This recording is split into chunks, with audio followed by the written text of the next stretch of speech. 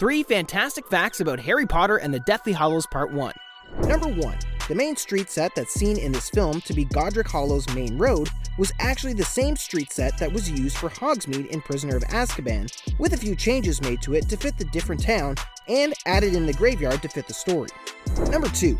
Harry Melling had a 1-year hiatus from the Harry Potter films, and in that time he had lost so much weight that he didn't look like Dudley anymore.